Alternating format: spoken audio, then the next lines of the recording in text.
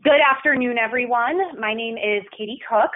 Welcome to today's Telehealth Billing and Reimbursement webinar, Updates for 2019. I am with Adirondack Health Institute, and I oversee our telehealth project here in the North Country alongside Fort Drum Regional Health. I'm going to share my screen here.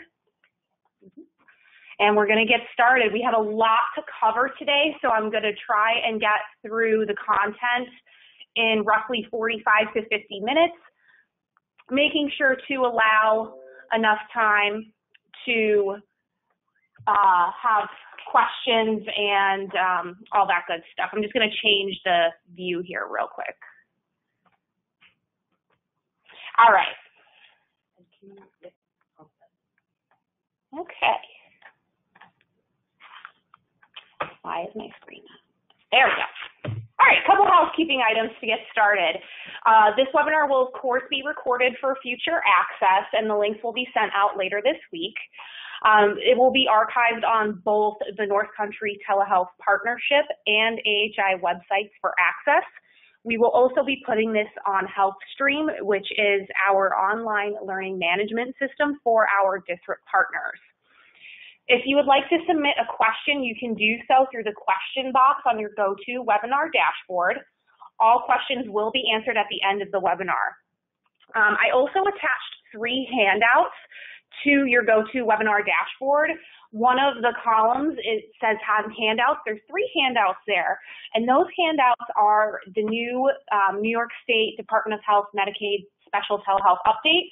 One is a document with the draft regulations for OMH for telemental health services, and the final one is the current OASAS telepractice regulations. So feel free to click on those and download them for your reference.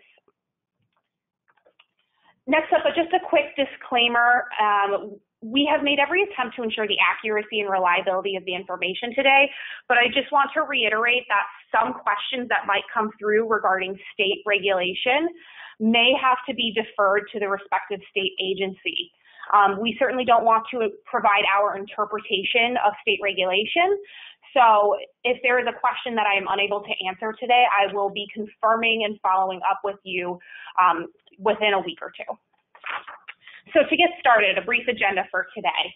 We're going to start with a quick less than 5-minute telehealth review and billing definitions just to level set. We will then transition into talking a lot about Medicaid fee-for-service and the New York State Department of Health. They came out with a special telehealth update about 3 weeks ago. We'll then transition into talking about OASAS and OMH. We will do a review of Medicare. I did a webinar about this in December of 2018. And then lastly, we will be discussing third-party payers. Just some quick definitions so we're all on the same page. I know most of you on the line are aware of these, but we always refer to where the patient is located as the originating or spoke site, and where the provider is located as the distant or hub site. You will see these terms used quite frequently throughout today's session. Additionally, there are several modalities of telehealth and telemedicine. Telehealth is really the overarching definition, with telemedicine being more narrowly focused on that live, two-way audiovisual communication or synchronous communication. Additional modalities include store and forward or asynchronous, remote patient monitoring, mHealth or mobile health, that's smartphone apps, direct-to-consumer platforms like Doctor on Demand or Teladoc. And then lastly, provider-to-provider consults, which is most commonly seen with Project Echo. Some billing definitions. These are common modifiers that we are all aware of. We will be discussing throughout the session where these modifiers are applicable. So of course, starting with the GT modifier, this is used to indicate that the visit was conducted with video conferencing or synchronous technology. It is only for use with those services that are provided via synchronous telemedicine when modifier 95 cannot be used. The GQ modifier is used to indicate store and forward technology was used. The 95 modifier can only be appended to specific services covered by Medicaid and listed in Appendix P of the AMA's CPT Professional Edition 2018 Code Book. We won't be talking about what those specific codes are, but if your organization has the 2018 code book, you'll want to refer to Appendix P to see what those codes are that you would use the 95 modifier with. An additional modifier that we're going to touch more upon is the 25 modifier. This modifier indicates a significant, separately identifiable evaluation and management services by the same physician or other qualified healthcare professional on the same day as a procedure or other services. We will be talking about how this is applicable to telehealth in a little bit. And lastly, Place of Service Code of 02 was adopted by CMS several years ago. That basically says a physician or practitioner used telehealth services from a distant site. So now we'll transition into Medicaid and the Department of Health. This new special telehealth update that was sent out to the masses several weeks ago is not a draft, nor is it open for public comment. This is a finalized document. So most exciting this year are the changes that you're going to see on the following slides highlighted in red. I would say that New York State Medicaid fee-for-service has the most comprehensive list of eligible telehealth or telemedicine providers for a government payer that I have seen.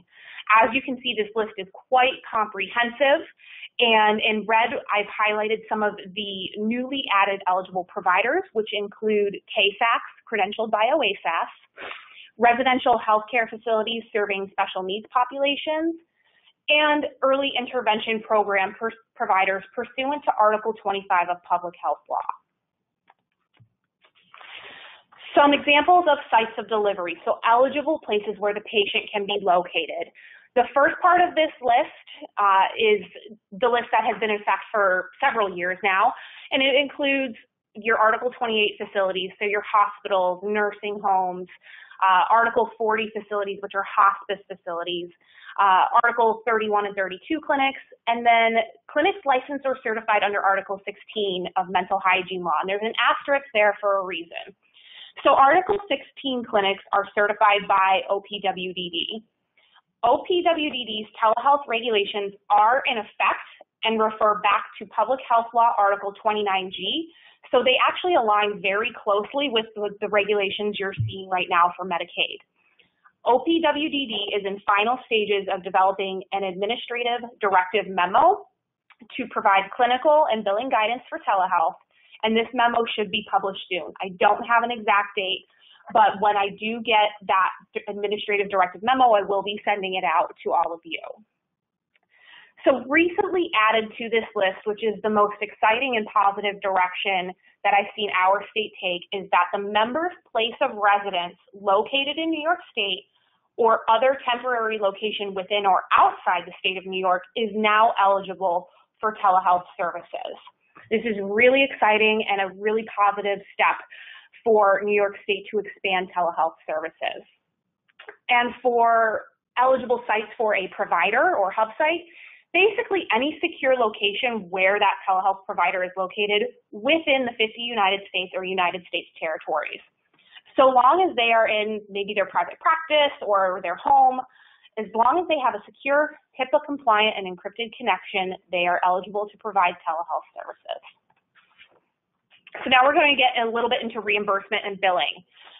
So for the new update, with telemedicine, so that's your two-way live audio-visual encounter, if both the originating site where the patient is located and the distance site are part of the same provider billing entity, only one payment is going to be made, and that payment needs to be billed by the originating site. So I've received a few questions on this, and how that will work is if they are part of the same billing entity, the originating site would not bill the administrative site facility fee, that Q3014 code. I know that's typically what originating sites have done in the past, but in this particular situation, if you are a part of the same billing entity, the originating site would bill for the professional fee using the appropriate CPT code and modifier. So that is an important change to note if this applies to you. For dual eligible patients, so Medicare and Medicaid, if Medicare covers the telehealth encounter, Medicaid will reimburse the patient's Part B coinsurance and or deductible to the extent permitted by state law. However, if Medicare does not cover that service, Medicaid will defer to Medicare's decision and also choose to not cover that service. Lastly, for Article 28 clinic originating sites, so an outpatient department or clinic, an emergency room that bills under ambulatory patient groups, the originating site may bill that Q3014 code, that's that administrative site facility fee, through APGs to recoup those administrative expenses associated with the telemedicine encounter. We will be talking about exactly what that dollar amount is tied to that code in a little bit. This is where the 25 modifier may come in. So when a separate and distinct medical service unrelated to the telemedicine encounter is provided by a qualified practitioner at the patient site, the originating patient site may bill for that service in addition to the Q3014, and that new CPT code needs to be appended with the 25 modifier. This modifier has historically always been for an in-person visit. That hasn't changed. But a question did come up, what if there was 2 telemedicine visits for one patient on the same day? The take on the guidance that I've received is that this 25 modifier is meant to be submitted for an unrelated in-person service conducted in addition to the telehealth service. So if you were billing 2 different telehealth encounters for the same patient on the same day, you would not use the 25 modifier. You would bill each distinct telehealth service separately with the CPT code and GT or 95 modifier. And a major advancement in New York State that I'm really excited about is that federally qualified health centers can now act as distance sites and bill Medicaid at the PPS rate if they do not bill ambulatory patient groups. So that's a distinction. If you are an FQHC on the line and you have opted into APGs, you would follow the billing guidance that I just discussed on the previous slide.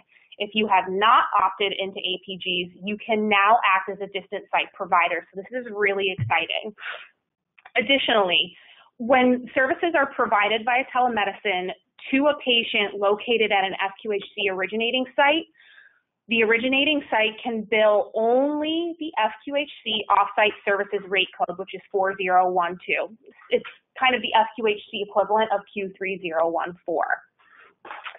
Additionally, if there is a separate and distinct medical service unrelated to the telemedicine encounter, the originating site can bill the PPS rate in addition to the 4012 code. Lastly, if a provider who is on site at an FQHC is providing services to a member who is in their place of residence or other temporary location, the FQHC should bill the off-site services rate code and report the applicable modifier on the procedure code line. So if you're an FQHC on the line, this is really exciting stuff, and this is a very important slide for you to take note of. For store and forward technology, it is confirmed that store and forward in this case means provider to provider only and not patient to provider. This is a big difference from what Medicare has put forth for virtual visit codes that can be used and submitted by patients, and we'll talk about that in a little bit. So for store and forward technology, it includes videos and or digital images excluding radiology, and it just needs to be specific to the member's condition. Reimbursement will be made to the consulting distance site practitioner at a rate of 75% of the Medicaid fee for the service provided. This is an improvement from 50% previously, so they have increased the rate that they will reimburse for store and forward. And of course, when you're billing for these types of professional services, you would want to use the modifier GQ. Keep in mind also, it is up to individual private insurance plans what they will cover regarding store and forward services. They wouldn't necessarily be required to cover patient to provider asynchronous technology. For remote patient monitoring, so New York State Medicaid has said that medical conditions that can be treated or monitored by this methodology include CHF, diabetes, COPD, wound care, mental or behavioral health problems, and additional modalities listed on the slide. It needs to be ordered and billed by a physician, nurse practitioner, or midwife with which the patient has entered into a substantial and ongoing relationship. It needs to be medically necessary and discontinued when the patient's condition is stable or controlled. Lastly, payment for remote patient monitoring while a member is receiving home health services through a CHA will only be made to that same CHA. Additionally, telehealth services provided by means of remote patient monitoring for Medicaid fee-for-service patients needs to be billed using CPT code 99091. A fee of $48 per month will be paid for this service. To bill for that, a minimum of 30 minutes per month must be spent collecting and interpreting the member's data. This fee is an increase from $32 previously, and providers are not to bill this code more than one time per member per month. A side note, federally qualified health centers that have opted out of APGs are unable to bill for RPM services at this time. Now we will be moving on to OASAS and OMH. So for OASAS, they call it telepractice, and telepractice services can be utilized for certain assessment and treatment services when treating the following disorders: substance use disorder, opioid use disorder, and gambling disorder. And this includes medication-assisted treatment. It is an optional means of service delivery to OASAS certified programs, and providers that would like to request to use the service need to submit a plan and attestation to their regional office and to the OASAS Bureau of Certification. Upon acceptance of such attestation, OASAS will provide a written approval in addition to a designation on your operating certificate. Billing guidelines. Once the originating site has received approval from OASAS to provide telepractice, claims can be submitted for government-approved APG rates and Medicaid managed care reimbursement. A big change here is that programs should consult the most recent Medicaid updates, so what we just talked about, for information on billing, code modifiers, and any allowable additional fees, whether administrative or facility. For OASAS practitioners, they need to be licensed to practice in New York State, but can be physically located anywhere in the U.S. They also need to be enrolled in New York State Medicaid and be able to bill Medicaid. They also must be employed by the OASAS designated provider or have an executed contract or MOU to perform these types of services. All patients engaging in telepractice must have at least one in-person evaluation session with clinical staff prior to participation and a statement of informed consent. A side note for buprenorphine. Induction for buprenorphine requires a preliminary face-to-face evaluation by a DATA 2000 waived prescribing professional. However, if a DEA-approved practitioner is physically present with the patient, then the initial face-to-face evaluation indicated here in italics may be conducted via telepractice with the DATA 2000 waived prescribing professional. This exception may support additional accessibility if a DEA practitioner has met their cap. Some valid services that can be billed via telepractice include, at the bottom, admission assessments, direct transfers, psychosocial evaluations, and mental health consultations, MAT, and other services as approved. And next up, OMH. So the New York State Office of Mental Health has recently released draft regulations that are open for public comment. That public comment period is nearing the end, and it has really expanded the use of what they now call telemental health services. Previously, this was referred to as telepsychiatry, but now if you've read through the draft guidance, everything has been changed to telemental health services.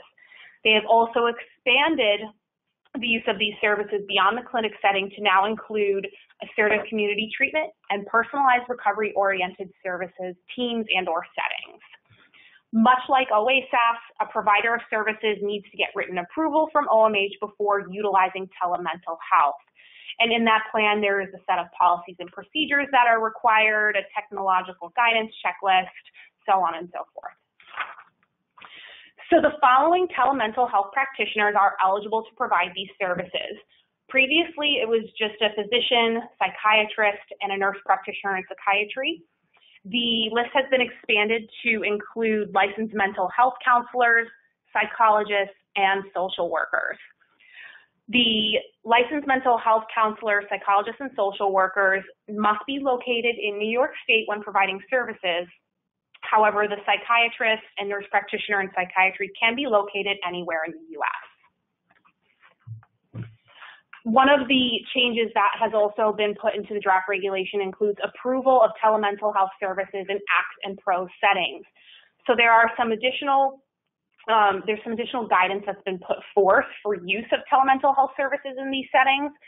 So starting with the PRO setting, the telemental health services can only be delivered in a PRO setting, also in an ACT team by psychiatrists and nurse practitioners in psychiatry. So psychologists, mental health counselors, and social workers would not apply in this regard. These services can only be used for a limited period of time for both, not to exceed 1 year. However, if there is demonstration of a continued shortage in providers, that time frame can be extended, but not for more than 1 additional year. Additional changes include that the originating or spoke site is now anywhere the client is located in New York State or other temporary location within or outside New York State. So this change really flows in alignment with what DOH has put forth. They are really trying to align their guidance to make it streamlined for all. So an example of a temporary location outside of New York State would be maybe a college student who wants to keep a relationship with their therapist or their counselor, or an extended visit out of state. Additionally, various mobile technologies will now be allowed. Examples of that include video, cell phones, and tablets. And lastly, pan-tilt zoom or PTZ cameras will no longer be a requirement within the regulation, but will remain within the guidance as a strong recommendation. Lastly, some final changes to the guidance that have been put forth include that telemental health practitioners must display their license and current registration at their location so that it is clearly visible during a telemental health encounter and so that patients can have access to that information for their view. Additionally, if there is a patient under the age of 18, they may include staff that are qualified mental health professionals or other appropriate staff at the patient site to be in the room with the patient. Lastly, telemental health services shall not be used for purposes of ordering medication over objection, involuntary admissions, or for restraint or seclusion. Reimbursement-wise, the patient site where the patient is admitted is authorized to bill Medicaid for telemental health services.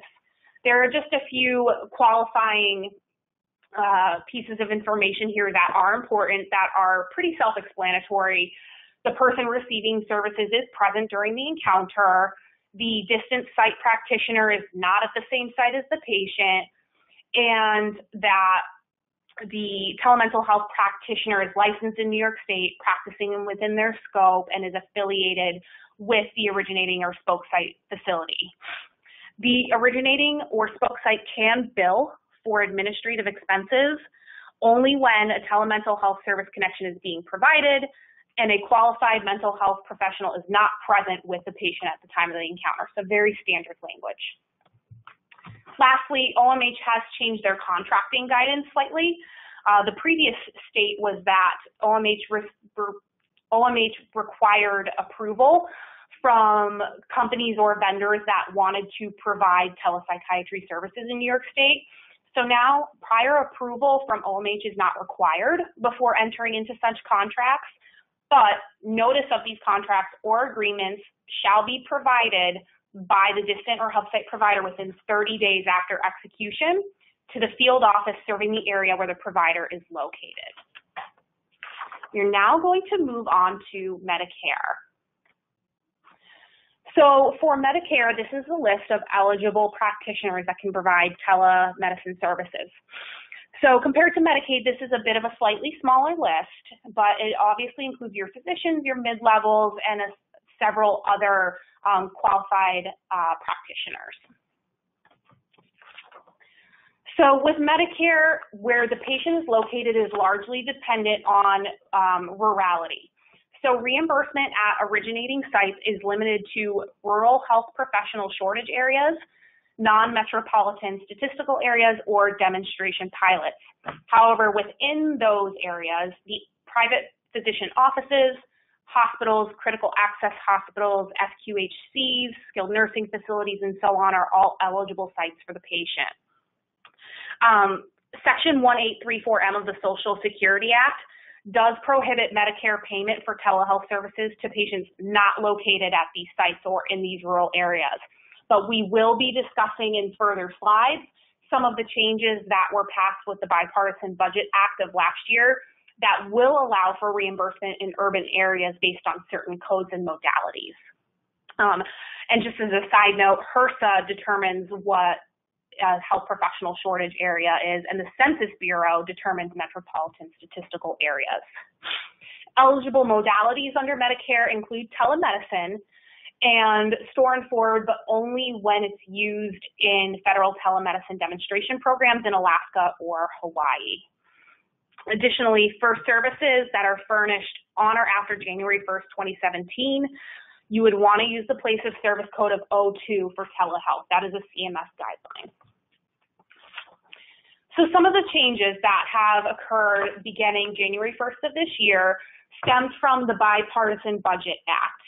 And in that act, renal dialysis facilities, hospital-based or critical access hospital-based renal dialysis centers, and the patient's home will now be allowable originating sites for end-stage renal disease services only.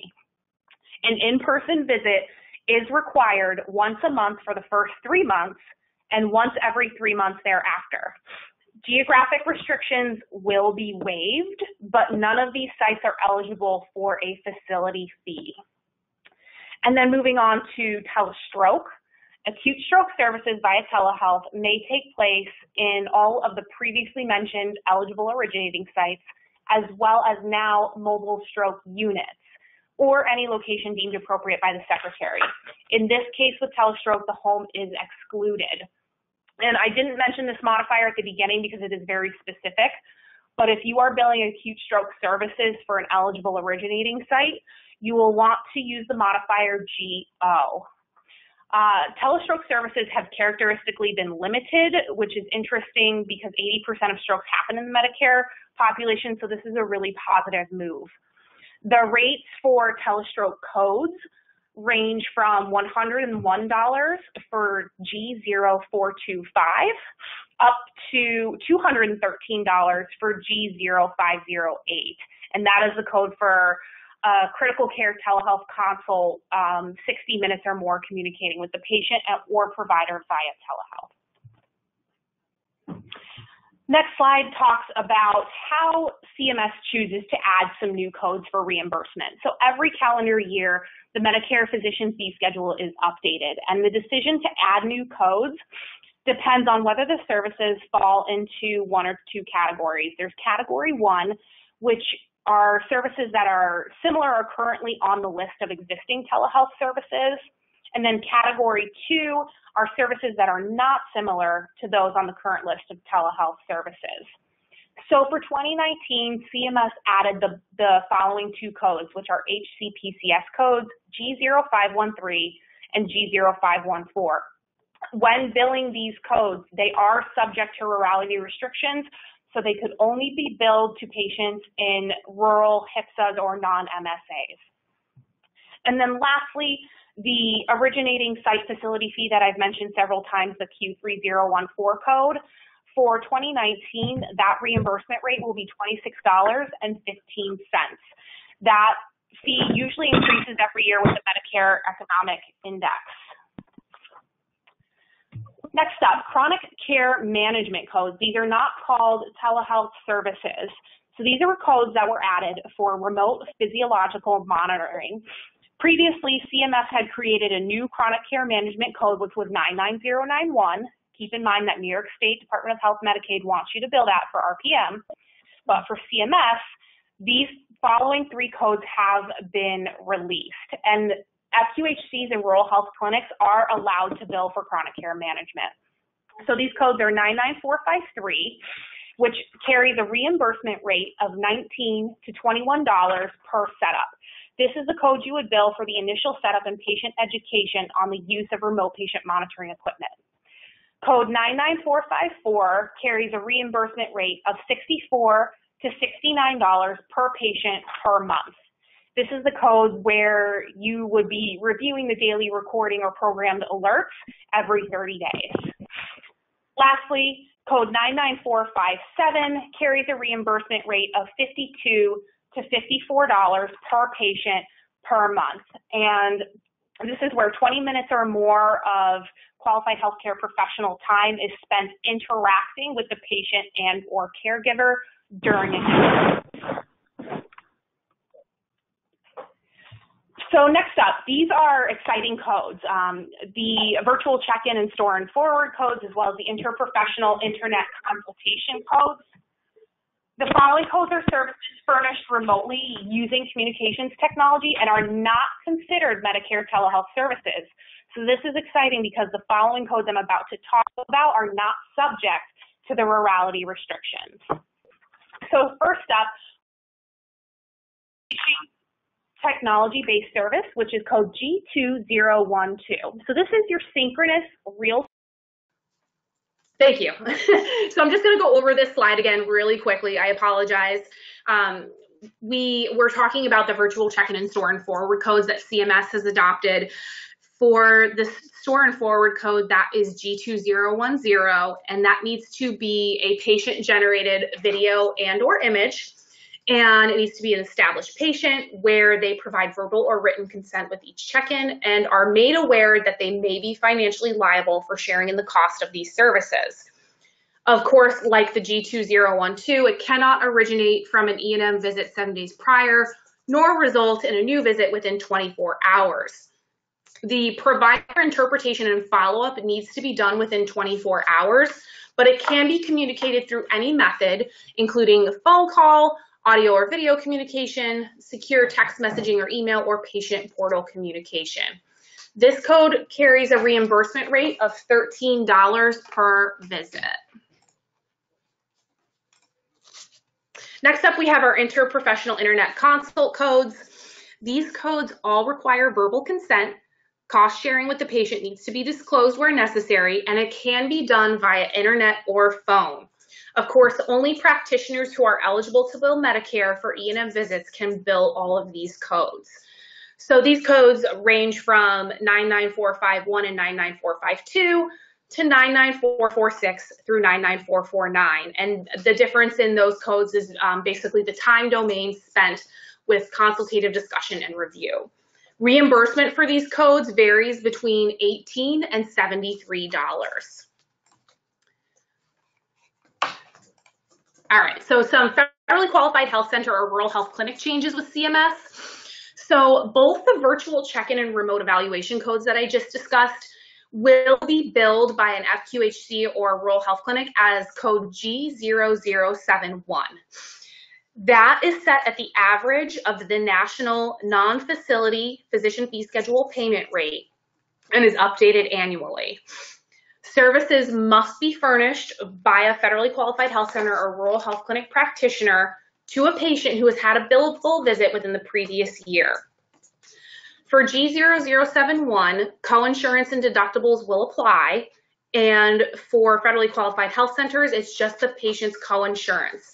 This cost sharing for this code and the previously described codes cannot be waived, as CMS has no statutory authority to do so. And I might have reiterated this earlier, but federally qualified health centers and rural health clinics are not able to use the previously discussed interprofessional internet consult codes. There were numerous comments proposed citing that these facility types should be able to function as distance sites for telehealth. Now, keep in mind that for New York State Medicaid, this is now an option. However, for Medicare, per the Social Security Act, they can only serve as originating sites for qualified services. CMS does not have the authority to change this. It would take an act of Congress to make FQHCs and RHCs able to bill as distant sites. For Medicare Advantage plans beginning January 1st of next year, they will have the flexibility to add telehealth services as part of their core benefits. These plans have the liberty to decide what services can be offered so long as they're covered under Medicare Part B and meet some of the requirements that are listed on the slide.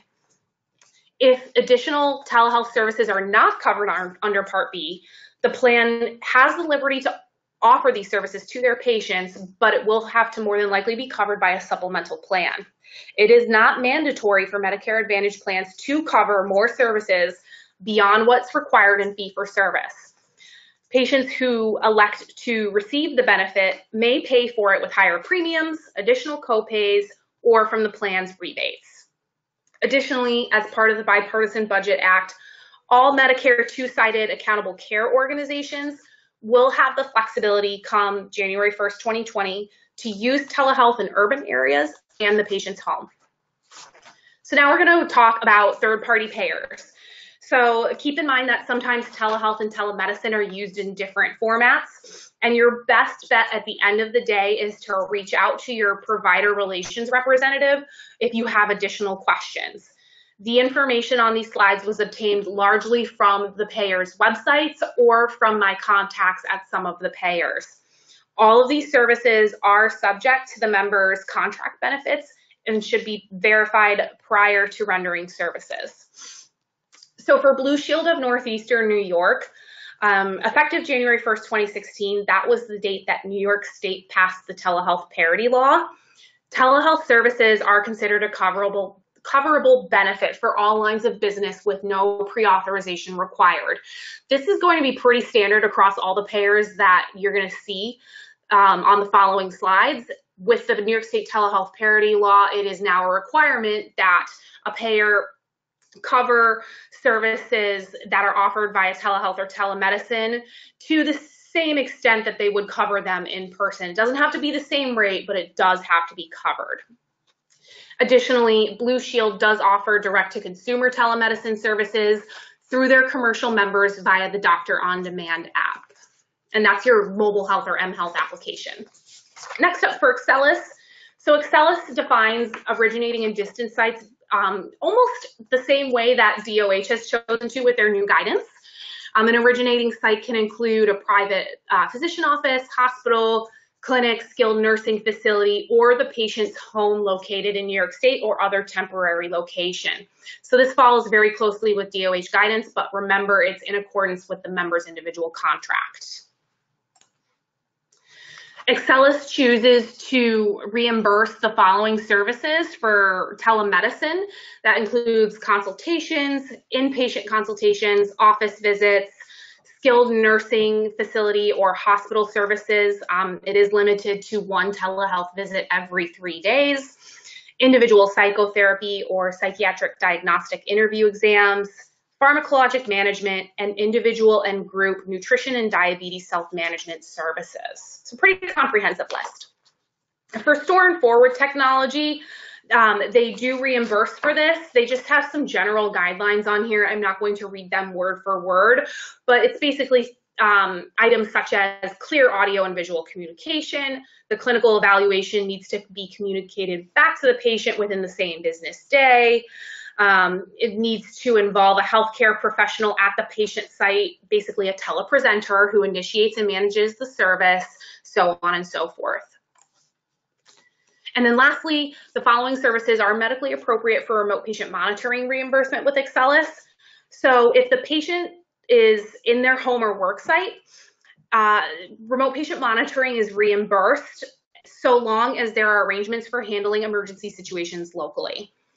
Telemonitoring home care services, including equipment and related professional services, such as training the patient on how to use the equipment, the data interpretation, and patient consults, are considered not medically necessary for commercial and Medicare Advantage plans. However, this is a covered benefit for Medicaid managed care. Excelis has some additional billing guidelines, which include the 95 modifier, which we've talked about, which indicates synchronous telemedicine services. But again, that is only for the codes listed in Appendix P of the CPT code manual. They also have added in the GT modifier, GQ modifier, and GO for telestroke services. Next up, we have Fidelis.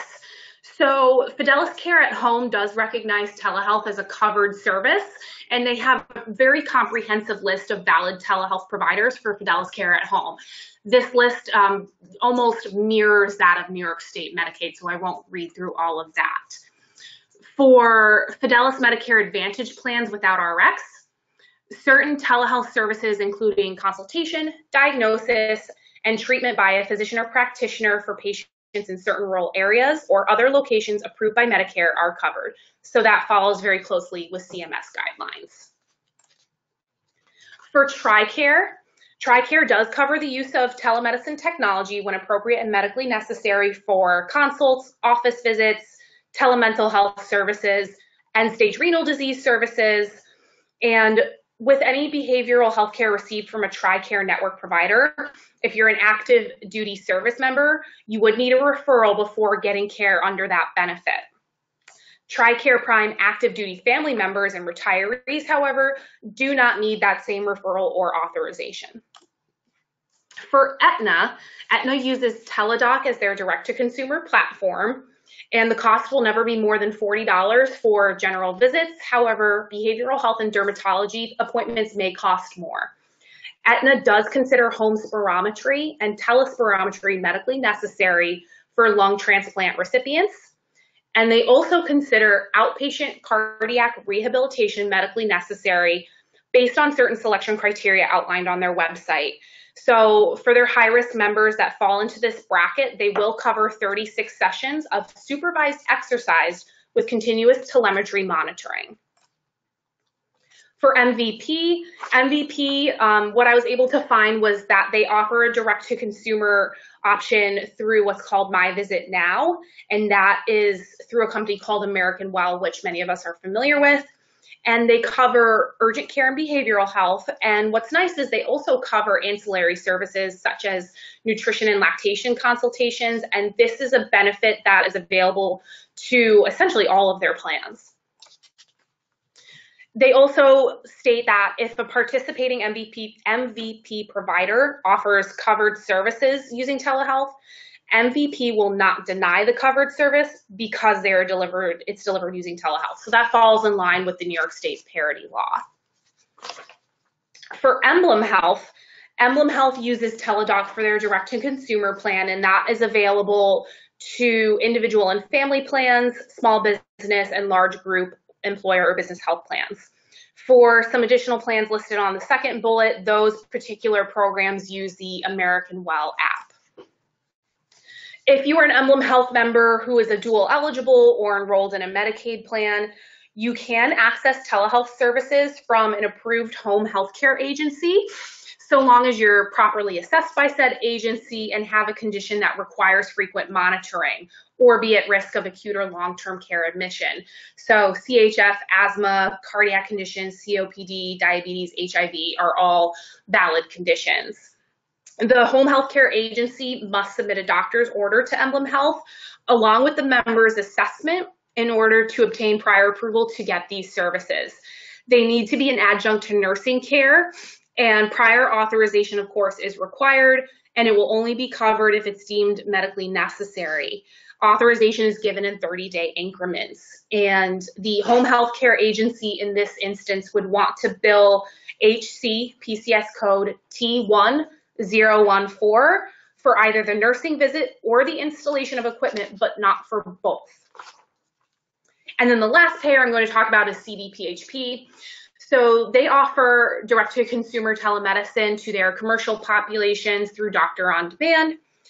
For their commercial lines of business, they allow their providers to bill per their policy for telehealth, which follows state regulations, also known as the parity law. Specific reimbursement rates is limited to individual provider contracts, and that is considered confidential information. So you would want to reach out to your provider relations rep to get more information specifically about codes and what's reimbursed or not. Participating telemedicine providers can bill for their services with the place of service code of 02 and with an appropriate E&M code in the ranges that are listed on this slide. For select HARP and Child Health Plus plans, patient sites are limited to Article 28 and 40 facilities, private physician offices, or when a patient is receiving healthcare services by means of RPM in their home. For those same plans, the select HARP and Child Health Plus plans, providers performing telemedicine services need to be participating with CDPHP and are limited to this list. And limited to, I think this is a very comprehensive list. It mirrors that of the New York State Medicaid DOH update. And then lastly, the distance site provider for these select HARP and Child Health Plus plans need to submit their claims with the appropriate code and then either the GT or 95 modifier and a place of service code of 02. Originating site providers will be reimbursed the Q3014 code, and they need to make sure that if the originating site is a facility, services must be submitted under an outpatient bill type with revenue code 0780 and the Q3014 code. At this time, CDPHP does not cover the interprofessional internet consult codes, but their policies are meant to follow laws and regulations, and they are looking to simplify those policies. So we're now going to move on to questions. Yeah, I want to go back real quickly. When we lost sound, we had a couple people ask about the G2012 code. Okay. Can you just refresh on that before we get into questions? Absolutely. So we're just going to touch really quickly on the G2012 code since I cut out there for a few minutes. So the G2012 code is newly added and is not subject to the 1834M rurality restrictions, meaning that patients in urban areas can initiate these visits and providers can bill and be reimbursed for them. So the G2012 code is basically called the virtual check-in code, and that is a synchronous real-time check-in lasting 5 to 10 minutes. It can be done over the telephone. It needs to be patient initiated though, and the patient has to be established with the provider. There needs to be verbal consent at each check-in, and the patient needs to be made aware that as a beneficiary, they may be financially liable for sharing in the cost of these services. This code cannot originate from an E&M visit 7 days prior, nor result in a new visit within 24 hours of the check-in. There is no frequency limit on the use of this code. However, CMS will be monitoring utilization, and there are no service-specific documentation requirements for this code. It carries a reimbursement rate of $15 per visit. Okay, so I'm going to start from the back and go down. So will OASAS reimburse telepsychiatry outside of their licensed clinics? So OASAS calls it telepractice. I want to just make sure that that's clear that each agency does have a different term. OASAS, as I understand it right now, reimburses for telepractice with Article 32 clinics. Okay. And why is DOH refusing to cover telehealth for dual eligible patients? DOH is not refusing to cover telehealth for dual eligible patients. I'm going to go back to that exact slide. So I'm going to go back to it on my own. Just give me a second to find it. So for dual eligible patients, if Medicare covers the telehealth service, then Medicaid will reimburse the patient's Part B coinsurance and or deductible. However, if Medicare denies the service, then Medicaid is choosing to follow suit. So it's not necessarily a refusal, they just follow along with what Medicare guidelines state. Okay. Why is OASAS requiring that a DEA-registered clinician be physically present for the MAT evaluation when DEA has already published that they don't require this? Yeah, so I get this question a lot. That question has been posed to OASAS, and I am awaiting a response. I do not have a concrete answer to that. I sympathize with you, but stay tuned that I'm working on getting an answer to that. Okay.